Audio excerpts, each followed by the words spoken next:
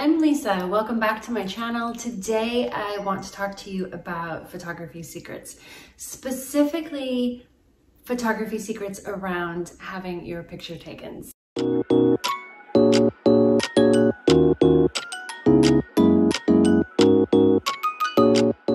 So we all know what it is like to go online and find a photographer whose photos that we like and then communicate with them, cross our fingers that we can afford them, and then double cross our fingers that the pictures that we get from them are what we hope they will be. So if you're like me, you've had that experience where you see a photographer's portfolio online and everybody looks a certain way and you just dreamily imagine that you can walk into the studio, step in front of that photographer's lens, and then walk out with those exact pictures for yourself.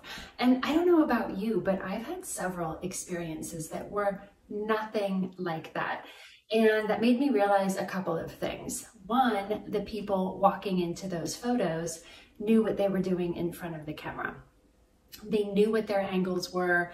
They knew how to present themselves to the camera to get those photos. Now, it's not the way, obviously it's not this way for every photographer. A lot of photographers know how to get people comfortable in front of the camera. When I work with clients, I take time to actually, before we start to shoot, connect with the person just as a human, put them at ease, and then I take the time to actually show them what I am seeing through the camera lens. And I do remote photography, and if you don't know that, check out my website here and look at my portfolio, but I'm shooting them remotely, so I'm shooting them through their iPhone and I'm not actually there in person. But I have the ability to send photos through, and then we look at them together and we talk about them before we move on to the next shot. So essentially when I'm doing a photo shoot with somebody, they are in real time learning about their photo and how it's translating on camera.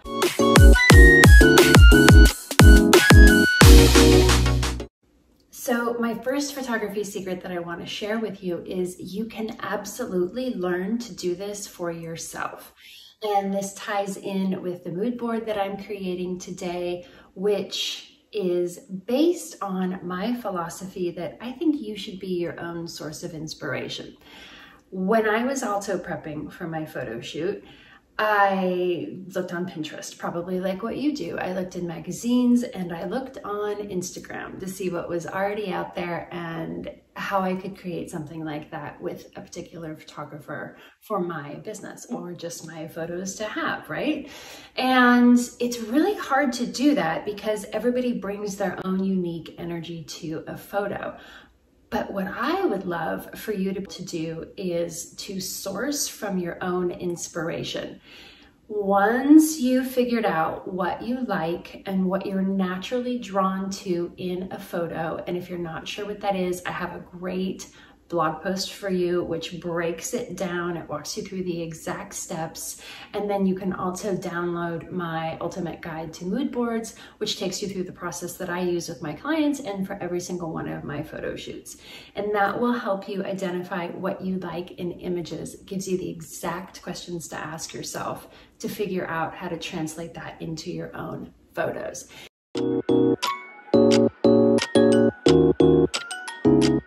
So this is the second point I want to talk about today. You should be your own source of inspiration.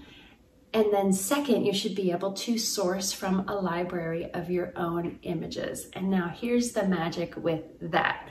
I had the experience with a photographer to finish that story. And I went back and looked at the photos and I didn't see in my own photos what I saw from the rest of the portfolio. And I mean, look, I'm a photographer too. We curate our best images. We show those, we show the images to you that we want to produce more of, right? So I'm sure there are other photos in this photographer's portfolio that look more like my images that I just didn't see. So I left feeling disappointed, and that kicked off my self-portrait journey, which was my determination to create my own photos. And if you haven't seen one of my self-portrait videos, I'll link a bunch in the caption for you so you can get started.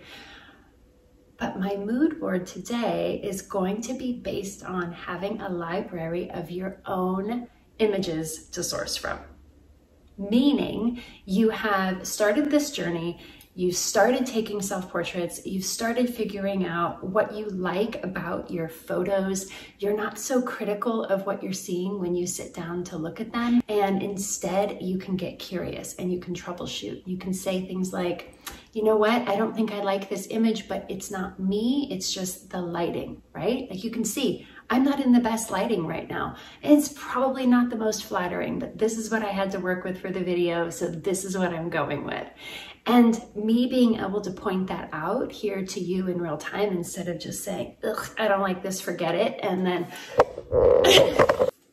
so deleting the video, screaming yuck, swearing that you're never gonna get in front of the camera again, that is not what we want. We want you to be able to pinpoint what it is that you don't like and what you like, and then do more of that. So ideally, when you are working with a photographer, you are going in with your own portfolio of inspiration images because you've studied yourself and you've done the work to know what you like.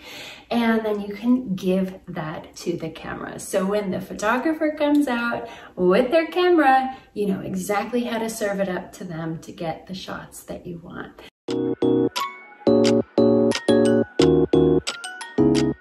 Today's mood board is going to be based on a library of inspiration taken with photographs that I have taken of myself. There are some of my creative shoots in there of interiors and lifestyle as well.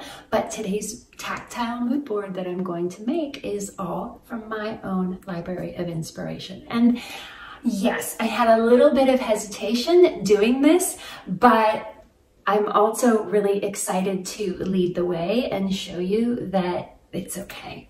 It's okay. In fact, it's more than okay. It's so beautiful to be able to look at a photo of yourself and say, I really like this photo of me. This looks like me. This makes me proud. This makes me feel good, because you are allowed to be proud of how you feel about yourself and how you look. Okay? That is absolutely allowed. You are not taking anything else away from anyone else by giving yourself that little piece of kindness.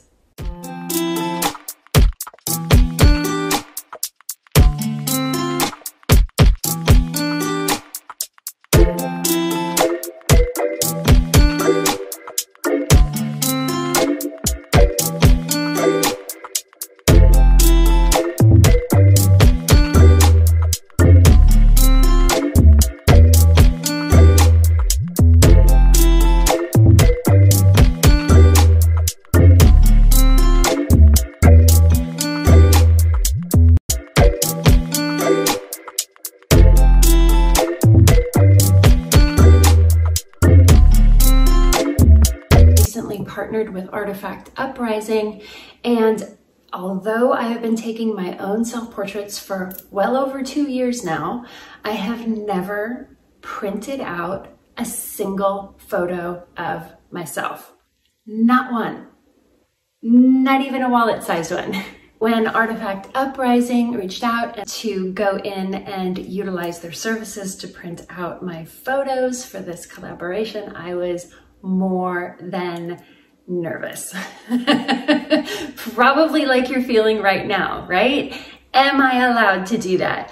Is that okay? What will people think when they see a pile of images that I have taken of myself and printed out and am now plastering into a mood board? But you know what? I don't care, because this is for me. This is my body of work, and I am really, really proud of the journey that I've been on to have a lot of compassion and self-kindness for my own picture, and to get to the point where I am not only printing them out, but I am sharing them proudly with you.